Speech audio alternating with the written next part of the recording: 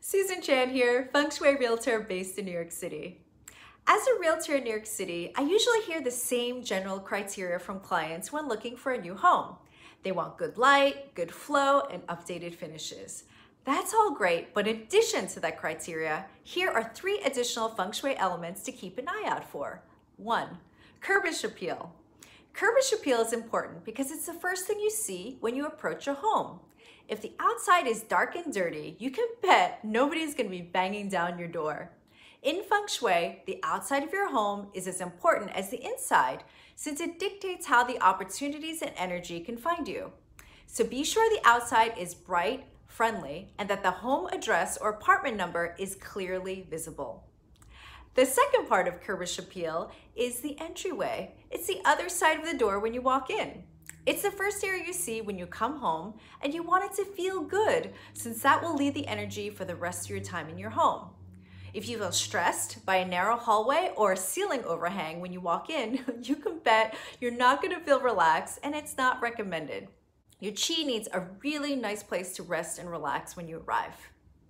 Now, the second thing to look out for are windows. Although we love the light and airy spaces, there is such a thing as too much of a good thing. Too many windows, especially in a bedroom, can feel ungrounded and allow valuable chi to escape. Make sure the space feels airy but grounded with a good balance of window to wall ratio. Now, the third thing to look out for are ceilings. Make sure the ceilings are not too low since it can feel oppressive, or not too high where your energy feels too floaty and ungrounded. I know we love the look of exposed beams, but if you have bad health, avoid the beams because the pressure can make your health worse.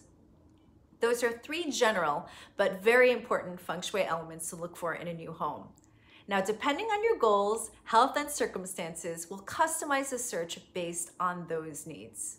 Hopefully, you'll keep these 3 important Feng Shui elements in mind: curbish appeal, windows, and ceiling height. Look for these 3 things, not just for your own comfort while living there, but also for resale value down the line. Tune in next week for more Feng Shui real estate tips. And remember, Feng Shui is not a luxury, but a necessity. Did you like this video? Please subscribe or leave a comment or question, and see you next Friday.